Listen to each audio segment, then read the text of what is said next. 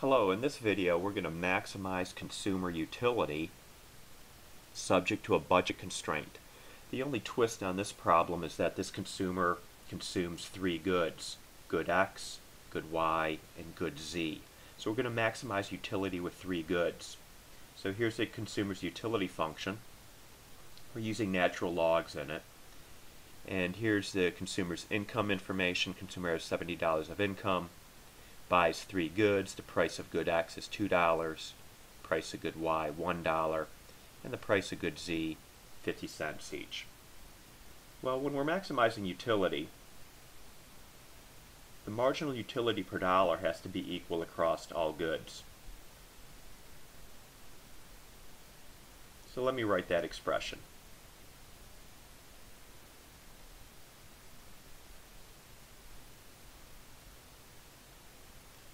So regardless if we're doing two goods or three goods or four goods or what have you, the marginal utility per dollar has to be equal across all three goods in our case.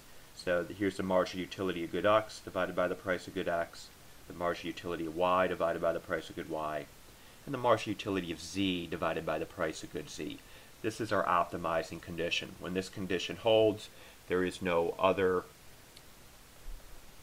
allocation in which this consumer can maximize utility. Okay, so let's get the marginal utilities. We're going to take partial derivatives.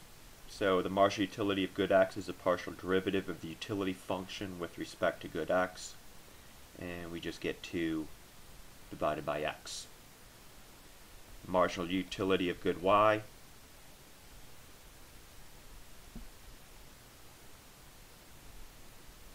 same idea, but this time we're taking the partial derivative of the utility function with respect to good Y, and we just get 1 divided by Y. And then finally the marginal utility of good Z. We're going to get 4 divided by Z. We're going to take each one of these expressions for marginal utility and plug it into our above formula here, and then also substitute in the corresponding prices.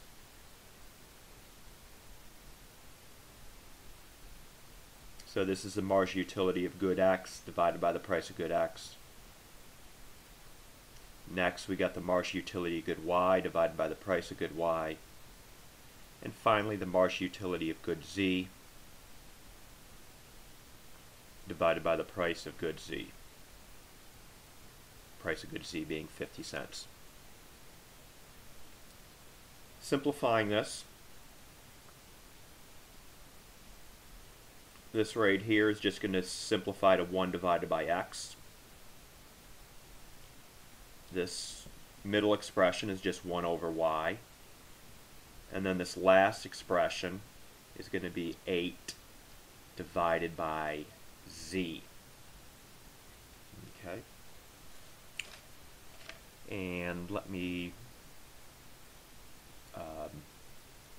just rewrite this a little bit. So this implies that 1 over X equals 1 over Y, or X equals Y. From this expression, 1 over Y equals 8 divided by Z. Oops, 8 divided by Z. And this implies that Z equals 8Y. So just solving this expression right here for Z, you're going to get Z equals 8Y. I'm going to use these two results right here to eventually plug into the budget constraint.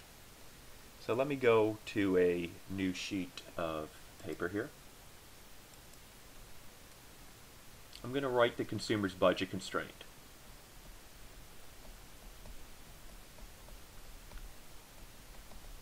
So the consumer's budget constraint, we have $70. Price of good X is $2. Price of good X is $1. And the price of good Z is 50 cents. So putting those prices in here, we got the consumer's budget constraint. From the previous screen, we said that X equals Y.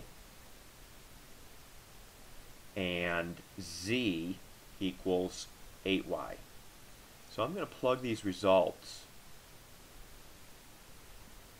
back into our budget constraint and then solve. So 70 equals 2x, well, x is y, so I'm just going to plug in a y there. We got the plus y term.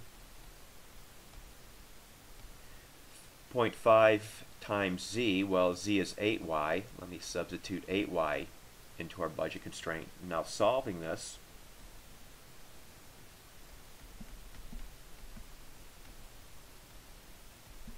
we get 70 equals 7y, or y equals 10. So when the consumer is maximizing utility, the consumer is going to buy 10 units. These are units here, 10 units of good y.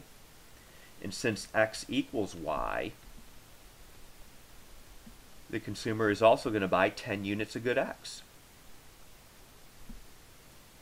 And z equals 8y. So how many units of good z is the consumer going to get? Well, 8 times 10. Since the consumer is buying 10 units of good y, we plug 10 into this expression. And the consumer will get 80 units of good z. So z equals 80. And that is the answer to this consumer maximizing utility problem. Consumer will buy 10 units of good y, 10 units of good x, and 80 units of good z. I hope you found this helpful.